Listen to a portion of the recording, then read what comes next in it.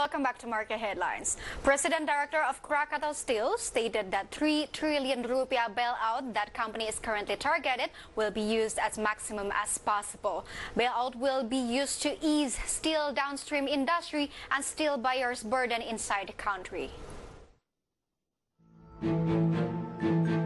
During hearing meeting with the Commission 6 of the House of Representatives, President Director of Krakatau Steel, Silmi Karim, explained the plan to use the bailout of 3 trillion rupiah. The fund will be used for relaxations for domestic downstream steel processing industry. According to Silmi, if the steel downstream industry and steel buyers go bankrupt, then the multiplier effect will be quite large. Silmi believed that the steel industry can be back to normal, but again, it needs extra effort and will not be easy.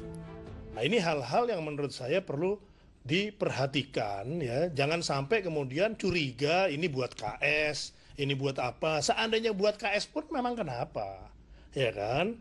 Kan ini buat kebaikan sama-sama, tidak dipakai buat hal-hal yang tidak produktif, ya. Dan menurut saya ini mesti cepat, ya, karena kasihan ini kita harus gerakkan industri hilir dan industri pengguna daripada baja supaya berputar.